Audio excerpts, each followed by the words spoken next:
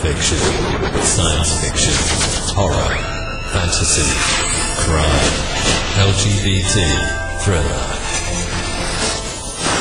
You have now entered the House of Mystery with your hosts, Eric Shapiro, David North Martino, John Copenhaver, and Al Warren. Heard on KCBQ 106.5 FM Los Angeles, 102.3 FM Riverside, and 105.0 AM Palm Springs. Welcome back into the House of Mystery. I'm Al Warren. It's going to be a dangerous show today. Everyone put your seatbelts on because Gavin Stone is my co-host today. Well, hey, thank you for having me back. It's going to be a rough ride because you're here. I know. Do you guys? Hey, do you watch any of the award shows like the Grammys or any of that stuff over there? Or do people care in the UK? Some of them do. I don't, if I can help it. I try and avoid TV at all costs if I can, unless there's something that really kind of piques my interest. I'd avoid TV most of the time. Yeah, I keep getting caught off guard because I start seeing clips online about someone at the Grammys did something to someone else, and I'm thinking, oh, there was the Grammys. Something happened. I used to watch them years ago. I guess I got old. Yeah, I think there's so much now that's probably scripted. I'm not saying it all is, but I think there's a lot of things that happen which is prearranged. Yeah. Oh, yeah, no doubt. And it doesn't matter. I think it's just funny anyway, But we're going to find out. You brought one of your friends on who's a guest today, and she's going to give us the honest answers. So, Lena Sisco, thank you for being here. Thank you for inviting me. Well, it's a pleasure because I need to know the truth. Are we living in the truth, or is this everything a lie? Is it like a segment like, what's his face, that Neo, are we all living in a fantasy? In the Matrix? Yeah. Are we in a Matrix? I think we might be in a Matrix, but I'm going to give you techniques today that you will be able to use to decipher truth from deception, and you can get out of the Matrix. But how do we know that you're really not part of the Matrix trying to fool us? Yeah, you might have to wait until the end to figure that one out. Well, what got you into this kind of, career or kind of business, or I'm not sure how you want to term it, but how did you get into body language and conversations and things like this? It was not planned. It fell in my lap, I tell people. I had intentions of becoming the next Indiana Jones. I wanted to become an archaeologist, and I did. I actually got my master's degree from Brown University in Old World Archaeology and Art. And after I graduated, I didn't have a job. So my dad was like, what are you going to do? You need to get a job and, go off on your own, make some money. So I had a friend say, hey, why don't you join the Navy Reserves? And I laughed at him. Because I thought, why? Why would I do that? I have no military background. No one in my family's big into the military. And I talked to him and he said, well, you could be James Bond instead of Indiana Jones and do all this really super cool intelligence work and spy stuff. And I was sold. So I thought, that sounds like a lot of fun. Oh, and the bonus, they were going to pay me. So yeah, shortly after I was raising my hand, I got sworn in. I got in as a very lowly E3. I didn't know what that meant, so that meant nothing to me, and I was happier than anything. And I went through my reserve training, and it wasn't until I was stationed at my first duty station, which was the Office of Naval Intelligence at the War College in Newport, Rhode Island. And I had a commander come up to me and said, hey, Seaman Sisco, we have this great opportunity that the first time ever females are going to be allowed to do this training, and the first time that your lowly rank is going to be allowed to do the training, and the first time that a Navy reservist is going to be allowed to go through this training. And I said, well, sir, what's the training? He said, IPW. And I said, what is that? And he said, interrogation, prisoners of war. And I was like, ooh, I don't know about that. He's like, well, the Marines are going to come over and talk to us today. And after listening to them, let me know what you think. So I listened to the Marines that afternoon. It was a Saturday afternoon. at the War College. And after listening to them, I went to the commander and I said, "Sir, thank you so much for thinking of me and thinking I could do this, but no, thank you." And I went home that night and I beat myself up because I thought this was a challenge. I don't know if I can succeed at it. I don't know if I'm going to be good. So Sunday morning, I found the commander and I said, "You know what, sir, sign me up. I'll try it. I'll see what happens." And that decision is what got me to where I am today. I love what I do. And I love teaching people how to do it because my whole goal is, my why is, if I can teach you the techniques that I use, you're going to be able to make better choices in life to protect yourself, protect your friends, your finances, the people you hire. Any wise decision that you have coming up, you're going to make it wisely, better, knowing what to look for and what to listen for. So that's my story. Wow. IPW, interior public washroom. Yeah. Or that.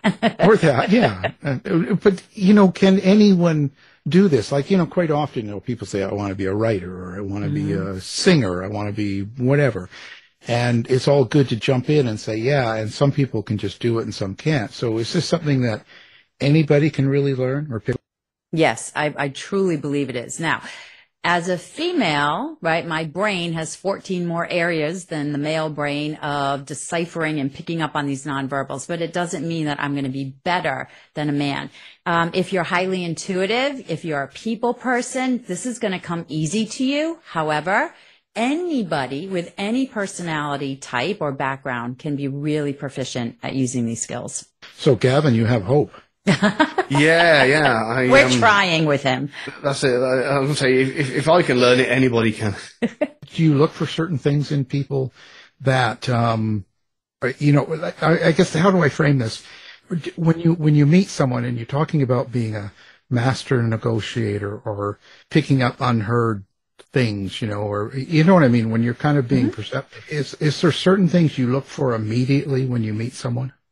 Yes. Openness, number one, because if I'm having a conversation with you, I want you to be open and honest with me. I also want to know if you're comfortable around me, because if you're comfortable, then you're more apt to trust me and then be open with me. So I look at your body language to see how you're standing, any postures, any gestures that say you're on guard or you're not on guard. So typically if you have people that are real balled up and crossing their arms in front of them, or maybe slumping shoulders or blading their body toward you, that's not a good indicator that you trust me or like me. But if I have somebody that's relaxed, their shoulders are back and drop down, they're not covering up their power zones in the body, we have 3 of them, and they have good eye contact, leaning in towards me, then that tells me you probably feel very comfortable with me and around me, and then we can have a connection, rapport, and of course that will be conducive to some honest communication. So when you feel and see someone being really uncomfortable with you when you meet them, and they got their arms up and crossed and they're kind of being maybe even aggressive to a scent, standoffish. Now that's a good word, good way to say it. Yeah. So what do you do? Do you just walk away from that, or what can you do to alleviate that? How can you break through that, so to speak? Oh, there's always a way through. Never walk away, especially if your goal is to have this person trust you and like you and be willing to talk to you.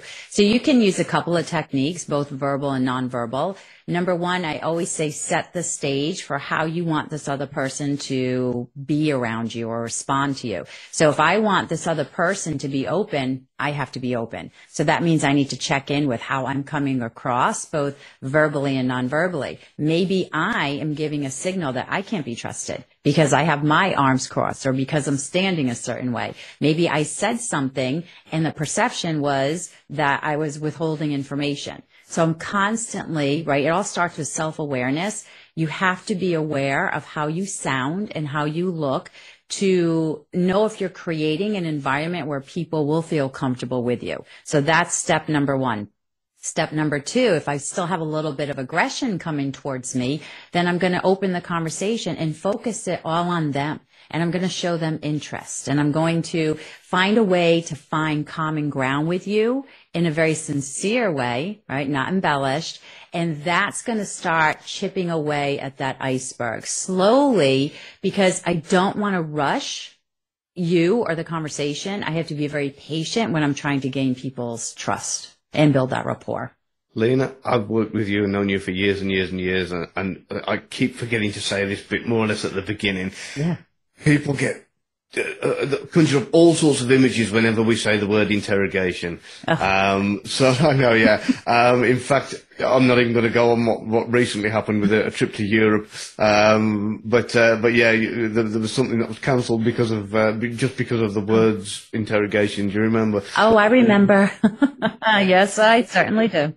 Can we kind of put it out there for a little bit, for all the people that hear the word interrogation and are hearing things like waterboarding or nails through the toes or hammers and all the other torture devices that they're thinking that we're probably using when you say the word interrogation?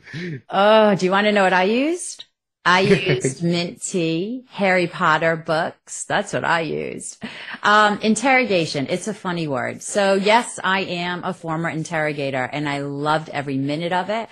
I created a technique. It's a rapport-based strategic interviewing technique, non-accusatory, because that's exactly what I did every single day as an interrogator. So when people say, you know, interrogation, you guys waterboarded. Well, let's back up the story. First of all, I was an interrogator, and I will tell you right now, we didn't. So there you have it, right? And of course, I was a DOD, Department of Defense interrogator. So what CIA did back in the day, I can't speak for, but I can definitely speak for what Department of Defense certified interrogators did and how they're trained, because everything we do is in accordance with Geneva Convention. And we all know that you attract more bees with honey than vinegar, right? Rapport works. That's the bottom line. The other thing is, an interrogation is simply a conversation. That is it. You can call it an interview, you can call it an interrogation, or you can call it a conversation, because my whole goal as an interrogator is to get the truth. That's it. And how do I get the truth? I get it through rapport building tactics. I get it through questioning techniques. I can get it through elicitation, all of those techniques. But my whole end result is to get you to feel comfortable with me, open up to me, and want to tell me the truth.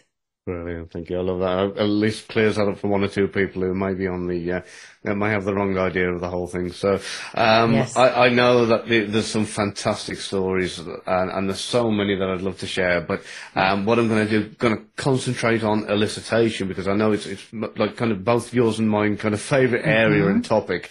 So for the people who don't know, for those who aren't spies or don't read much, in the way of spy stories, what's elicitation? So elicitation is this. Are you ready? It's really simple. It's a technique, a conversational technique, to get information without asking a question. So as a trained interrogator, questions were my bread and butter, right? I ask questions all the time. But sometimes when you're asking people questions, it can get exhausting and it can make them on guard. And so change your tactic a little bit. Have a conversation with them instead. And this way their guard drops and they feel more comfortable. But the intent behind elicitation is that I'm still guiding that conversation to the information I need to collect. And I'm also keeping rapport and making the other person feel more comfortable. And this is funny, Gab, because even though there's so many stories about interrogation and Gitmo, I will tell people this. As an interrogator in Gitmo, I got invited back to meet families of most of my detainees. I was invited back to meet the family, to have dinner, to do this, to do that. Now, I never took any offer, but I was invited back to these countries to meet their families. So when I tell you that rapport is key, that's really the whole foundation for a good conversation and getting the truth. Well, and I just want to check that you said that elicitation with Yes. an A? Oh, With an okay. E. With an E. I thought you meant solicitation. Yeah, no. Well, Some people do. I'm up for that. There I go. That is very different. Yeah, that's don't another teach part that. of our career. Yeah, so because you went on from naval intelligence to the training side of things, and now I mean you have your own company, you teach government departments and a lot of the three-letter agencies and a lot of this stuff as well, and you're doing this for private clients as well, aren't you? Yes, absolutely. For business leaders primarily, if you are a business owner, entrepreneur, C-suite, and you are in charge of the success of your company, you need to be making wise decisions. You need to be leading your leaders and your employees, right? Because you want a healthy work environment, but you also want to attract the perfect clients and customers and make sure that your business is prospering. So the only way to do that is really to hone in your human intelligence skills. So although I've used them in the military intelligence world, they are so applicable into the business world because every single day you are having a conversation with another human. Yeah, and I've said so many times, questions are dead because at the end of the day, you ask questions, people get their guard up, and it turns into they're like, why is he interrogating me? What's with all the questions?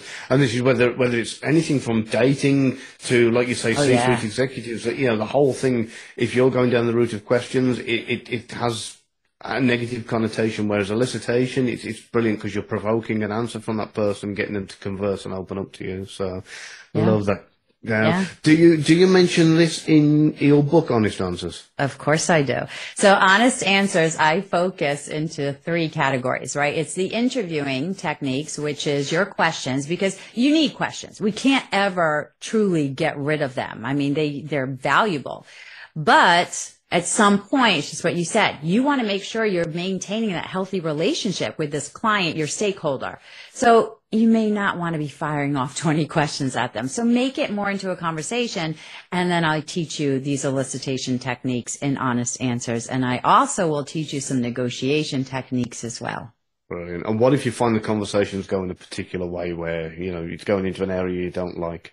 Yeah, all you have to do is steer it, right? I call it pivoting a conversation. So elicitation will allow you to do that because when you don't ask a question, people assume you're not after anything. But if I just say a provocative statement, then naturally I can direct that conversation anywhere I want it to go.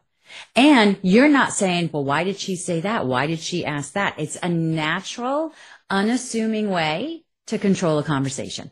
So the old technique of, throwing you in a dark room and putting a light in your eyes, that's kind of not any good anymore. Yeah, it's a little old. It's a little antiquated. Yeah, we've evolved from that technique. I was kind of liking the idea. Well, we can do that for you, Alan. If you would like that done, you just let me know.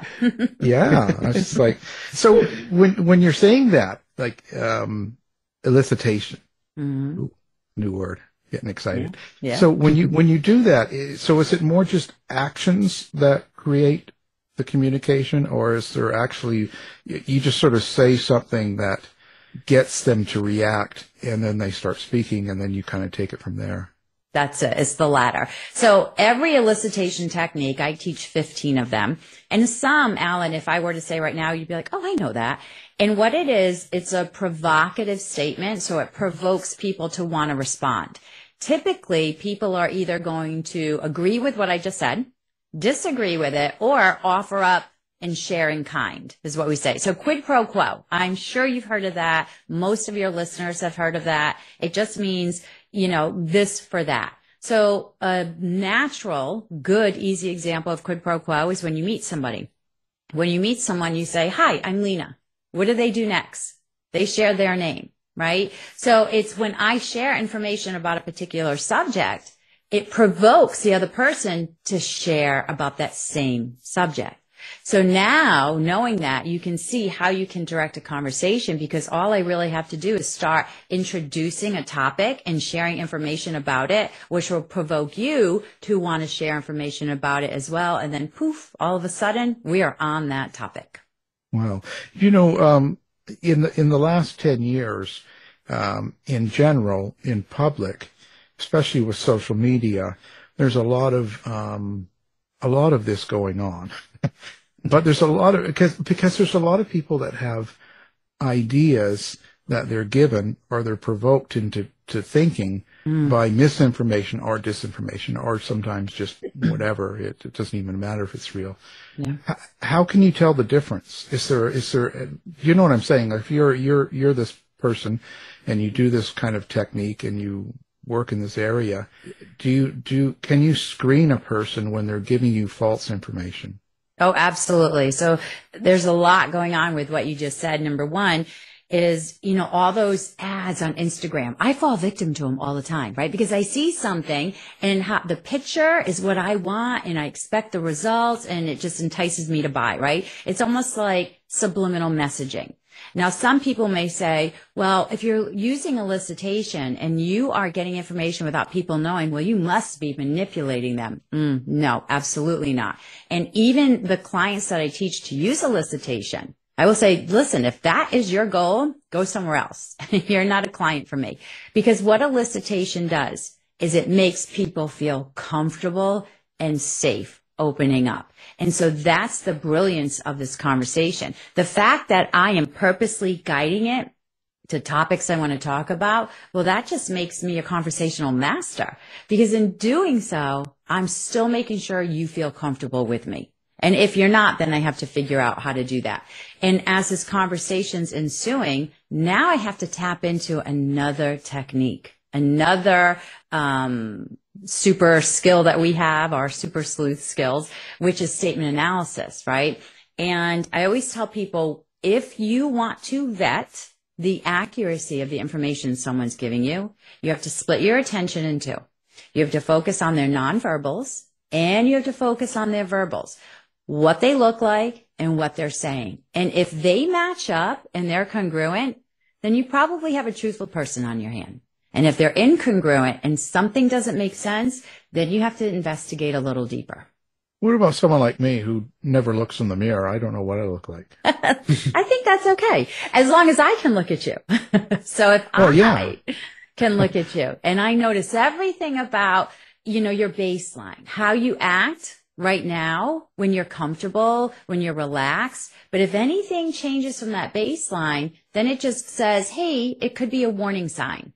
Make sure you ask questions about this one topic where his baseline behaviors changed. 15 techniques that she teaches, but my favorite is the need to correct. And if you want to know how powerful this is, if you put a question on a forum, especially, well, it doesn't matter what topic it's related to, but if you put a question on a forum, most people will ignore it. But if you put a question on a forum and then you go into a second account or your brother's account or something and you answer that question wrong, you say, this is the right way to do it, deliberately being incorrect, you watch how many people all of a sudden will gang up on telling you the right way. It's a hugely powerful technique. We've tested all of them several times and it's phenomenal and it's amazing how it works. The information that can be got is unbelievable. So I wanted to kind of express how powerful this stuff is.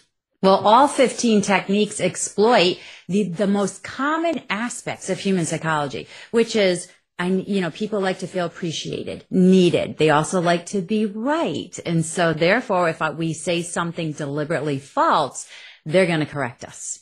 So that's kind of like, I've been using that technique on social media for years now. Right? Yeah. I bet you have. I put things up just for a reaction. Yeah. And there you go. 100,000 followers later. You must be doing something right. Well, I always post and walk away. I don't hang out.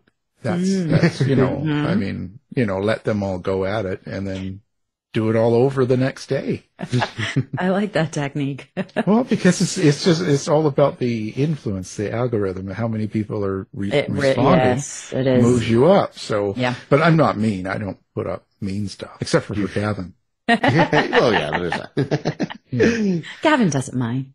He actually enjoys the beatings. So, what do you do with someone like that's autistic on the spectrum? Is it still something you can work with? And the reason I can say this is because I am on the spectrum and autistic, and this gives me a lot of issues with myself and communications, especially in live. That's quite often why I don't like using cameras on Zoom or going to events. I do, like I will be going, but it's not something I'm really thrilled with. I've learned to work with that. So how can you read someone with issues like I've got? And I've got a lot. Well, so you baseline, right? And I mentioned that earlier. So when I get to know you, Alan, even though maybe I never see you and I just hear you, I get a sense of how you sound. I get a sense of how you speak. I get a sense of how you kick off a question. I just get a natural sense of who you are and how you act, right? Your behaviors. And so regardless if you're on the spectrum or if you've got, an anxiety issue, I will notice that all in your baseline. And then from that, I still will look for the deviations, and meaning that you become, so say if you're just a normally anxious person, and at one point in our conversation, you really start to get, anxious. That anxiety goes through the roof, or all of a sudden you're calm. And I haven't seen that before. So that's just a change in our behavior. Now our thoughts drive our behaviors. So it tells me if I see a change in behavior, then it must be you're thinking different thoughts. And so as an interviewer, my goal is to find out why the thoughts have changed and what those are. And that comes with a good conversation. But like to what Gavin said, if I ask you questions about it, it may make you feel uncomfortable. It may make you feel like I just put you on the spot. So when I use elicitation instead, right, it makes you feel more comfortable to open up. I think because of when I grew up, being born in the 60s, quite often I was always trying not to communicate. I didn't understand why people sat around and talked. It didn't make sense to me. Well, it doesn't make sense to me. Like you have people in a room and they're talking about things that really are not important. Yeah. And as a youngster, I did not understand that, so I remained quiet. Then the other thing I was always trying to do was to become the person nobody noticed in the room, because that's what I wanted. I didn't want you to look at me or talk to me or directly look at me in the eyes. You know what I mean? Yeah. That was the tough thing. And it took a lot of years to kind of work around it, but it's still difficult, and I still find myself doing it, especially at live events, trying to figure out how to get out of there. Yeah. Well, and if a person, when they find that out about you, they're going to make sure that they create an environment, a physical environment, an emotional environment where you feel very comfortable. Because if they can't get you to be comfortable, you're probably not going to have that conversation with them. And over the years, what I've learned about myself was to find people that I have a trust in from just behaviors, just by how they act and react to other people, not even about myself. And so those are there. And what I do is then I get them as co-hosts. Yes. Thanks. No, but it says a lot. Every person I've had work with me on the show has been incredible. And I can say I honestly love every one of them. And it's because of how and who they are, especially with others. Just, I don't know if that makes sense. Oh, it makes perfect sense. Yes. But that makes me in a safe place where I can do what I do. So I respect that of them. But I've learned to look for that. And that's kind of what I hang on to. So I'm always observing people. I'm a stalker. I love it. We all should be, because how great would it be if we could surround ourselves with people that had integrity, that had morals and ethics and made us feel good, made other people feel good. And sometimes we get duped, right? Sometimes people take advantage of us and they will come into our lives, whether that's personally or professionally, and they have malicious intent, but we didn't see it or we didn't pick up on it. And that's where the harm comes. And that's why I've got 30 true crime murder books written. Wow. Because I spend, well, you see, the advantage of my, being who I am is I can focus incredible. I can just intently go to work, and I have no problem putting in 12, 16-hour days and working at it and really, really involving myself into things. And that's something I've had since I can remember. So I take advantage of that. And so I go out and kill people and then I write about it.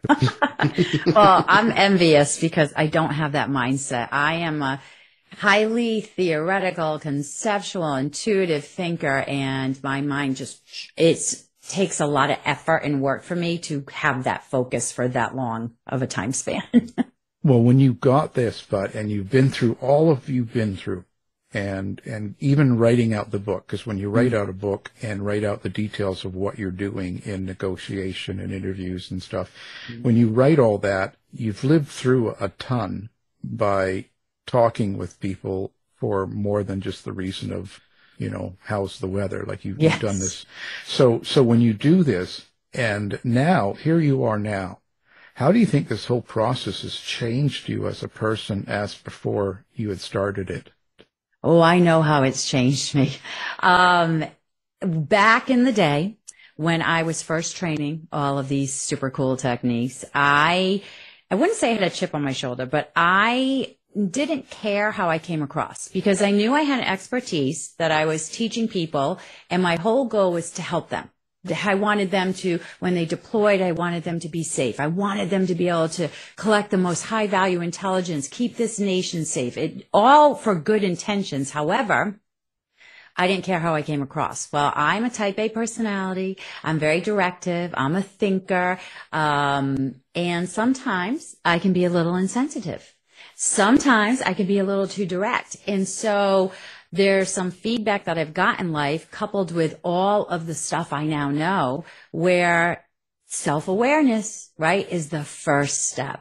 And I think my life's journey has allowed me to become so much more self-aware and correct the behaviors that I should have corrected years ago. And so I benefit that way because I know now what to do and how to act and making sure I am expressing empathy because I can never reach my overall goal if it doesn't start there first. So I think that has been my huge lesson that I've learned. I also impart it onto all my clients and people who train with me is to take a deep dive into yourself, figure out your personality traits and preferences, know how your preferred modes of making decisions and communicating because all of that definitely and directly impacts your human-to-human interactions, all of your relationships. I think I answered your question. Yeah, I was going to ask you preferred mode in a decision-making scenario. Mine, I think, is flipping a coin. Does that count? That's a Gavin mode. Yeah. Could be a new one. So I've got tons of things. I love some of the stories that you've got, and I don't know whether to go down the Handshaft route or the Game Boy route. What do you reckon? Oh, gee. You pick. Winner's choice, you pick. Oh, okay. All right. Tell us about the Game Boy in. The Game Boy was a Game Boy back in the day, and we used it as a polygraph machine, as a ruse, because we didn't have access to polygraph machines. We didn't have access to anything back in the day. And just introducing this thought that, hey, this machine, right, knows when I'm going to lie versus a human, right? Because we tend to trust technology more than a human. And just the pure mention of that would change people's thoughts and just say, oh, well, now I have to tell you the truth. From one Game Boy, which was, obviously just a Game Boy, and people didn't know. But, and sometimes, if you have another thing to get people to focus on, it will help them to say, you know what, the game is up. Why am I keep lying? I can't keep this up. This is ridiculous. I'm going to be found out. I might as well be honest and open right now. And so, yeah. The Game Boy helped at one point. I do love that. Yeah, just as a prop and kind of, I think you need kind of answer one question and you looked at him and went, you're lying, and his eyes were like, his face was, he panicked, get that off me, I'll tell you the truth to take me off. Yes. That was funny. I'll never forget the time though, when I started learning Arabic because I heard it so much and the detainee had answered no. And I immediately launched into another question without the interpreter translating. And the detainee got so upset and he started screaming and yelling. And I'm like, oh God, what did I do? And the interpreter's like, he thinks you know Arabic and that you lied to him because you didn't wait for me to translate. And I'm like, oh, wow. Lesson learned, right? So yeah, I had to explain that. Yeah, and I know that you've had your fair amount of challenges with detainees as well, with just by being a female. I mean, can you tell us a little bit about that? So, one guy. yeah, absolutely can. And a lot of people think the same way, is that being a female was really hard, and it was actually quite the opposite. Being a female, I was a third gender, so that I didn't get any of this treatment like they were better than me or they didn't want to talk to me, because that was a female in their culture. They knew that a female in American culture is completely different. We have a different role, right, in society, and they were fine with that. So when I went into interrogation, I wasn't a 6'4" Marine. I was a 5'4" female, right? And I walked in with a smile every single time. And so they were taken off guard. They're like, what? Who is this? I had a rapport immediately. I was non-threatening. I wasn't a female in their culture. So I think they were more interested in who I was and my role at Gitmo. And that just started a free-flowing conversation. Yeah, and I mean, I know, because of all these stories that we've shared in the past and a lot of the videos that we've done, I know how much you love sharing this information. So I'm going to kind of mention your Facebook page, TCG Tribe. Yeah. Because, yeah, for anybody loving that, it's well worth checking out, because you've got loads of videos on there and they're absolutely brilliant. Thank you. And I also have some really super cool guests like yourself come on, and we talk about a lot of behavioral indicators, psychology, communication techniques. I had an expert in leadership, neuro leadership last week. So yeah, it's a lot of good stuff. Brilliant. And are you still working on the fiction book? You had a concept for it? Was that a Yes. non-starter, or is it? No, I have two in the works right now. Yes. One takes place, focused in Rhode Island and Block Island, where I'm from, and the other in Maine. And I picked them up and writing them, but, not yet. Not ready yet to commit it to. Yeah. I've jumped the gun with that one a bit, have I? Oh, it's a struggle. I am a nonfiction writer, so writing fiction was very different. It is very different. So I'm still. It's very hard. It's very hard. It's difficult. It's so difficult.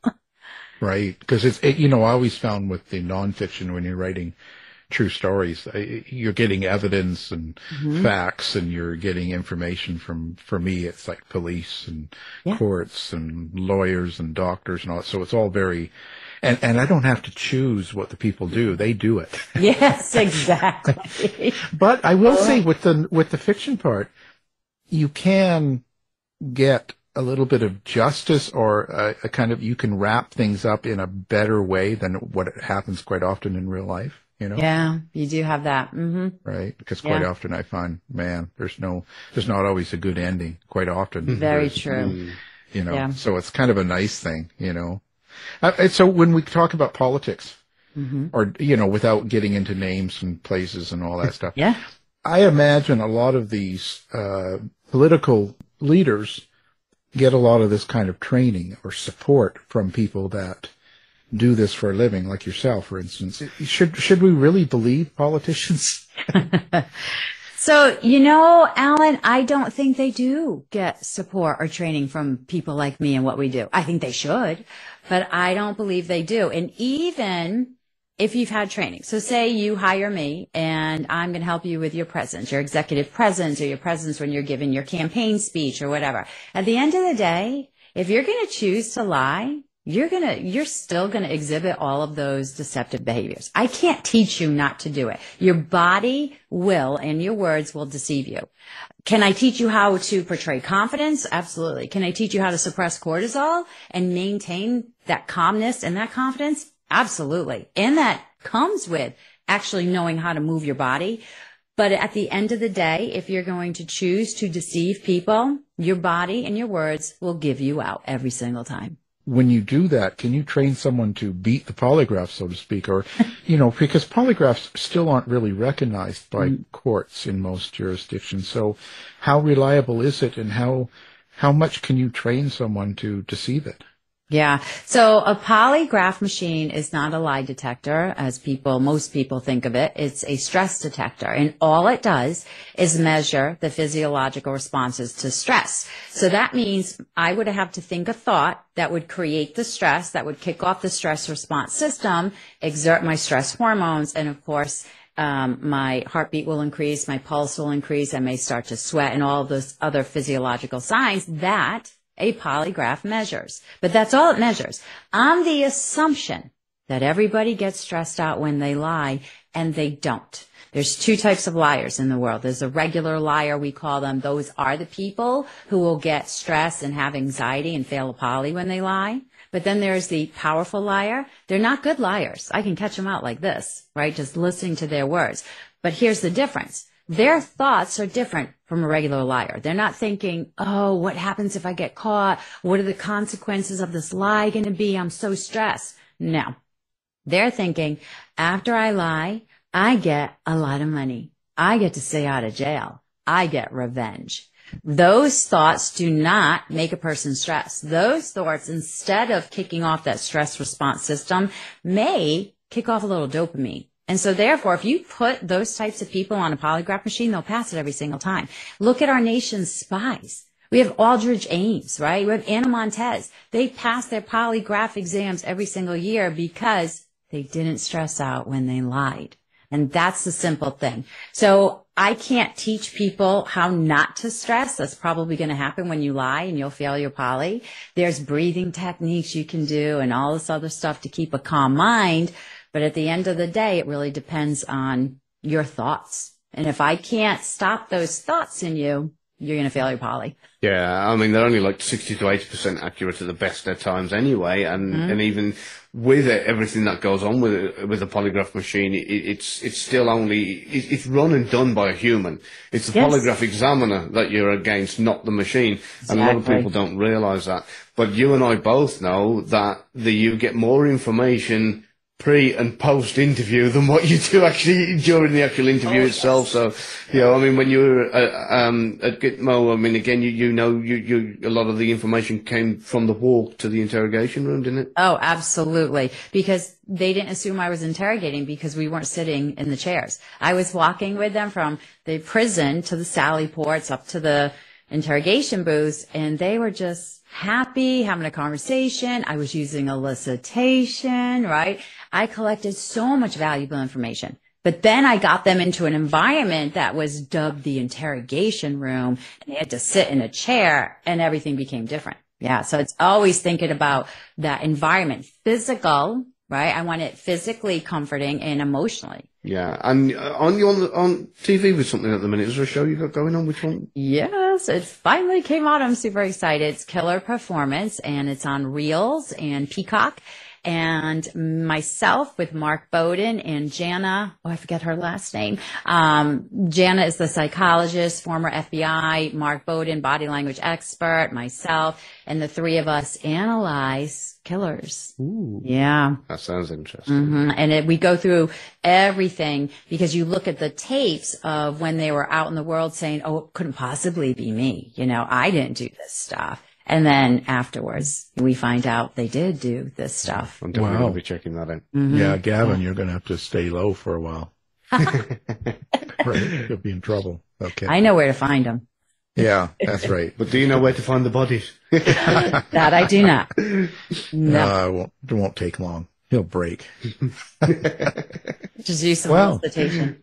Yeah, some solicitation. Yeah, that's what I do. You know. I don't know about you, but when I meet killers in prison, like when I've gone and met and done the interviews for a book or something, I always find it's never like you see on TV, as in they're never Hannibal Lecter. They're not all of that. They're just kind of normal people, so to speak. Not normal because of what they've done, but I mean they just seem pretty average. Like they don't have super intelligence for the most part, or they're not. Like I said, it's not sitting in there with Hannibal Lecter, for myself anyway. Yeah, no, definitely not. Definitely not. So in Killer Performance, we assess Chris Watts. That's not a Hannibal Lecter. John Wayne Gacy, right? Now, Ted Bundy, however, now you're talking true psychopath. There was Drew Peterson. Yeah. They're not smart because you want to know why? They're all in prison. Yeah. Right. Yeah. There's very seldom that they're superstars like that. They make it but it's kind of portrayed that way. Mm-hmm. Anyway, it is. It's Hollywood. Yeah, of course. Mm-hmm. Glam, makeup, all that stuff. Mm-hmm. Well, listen, this has been a thrill. So how do people find you? What is your website and what social media platforms do you use that readers or fans can get a hold of you? Sure. So my website is just my company's name. It's thecongruencygroup.com. You can find me on LinkedIn, just Lena Sisco. And Gavin mentioned my Facebook group, which is TCG. It just stands for The Congruency Group Tribe. Well, fantastic. Now we're going to put that up on our website along with your book. People, you need to buy it. Honest Answers. This is interview and negotiation skills to get to the truth. So, afterwards, we're going to be filming our interrogation of Gavin, and it'll be up on YouTube. No, I love just it. kidding. Well, we appreciate you being here, and thank you, Lena. Thank you Sisco. so much, Alan, for having me. You've been listening to the House of Mystery radio show. To find out more about our guests, hosts, or shows, go to www.houseofmystery.com. Show's over for now. Was it as good for you as it was for me? Yeah. Good night. This has been a production of Something Weird Media. I'll be back.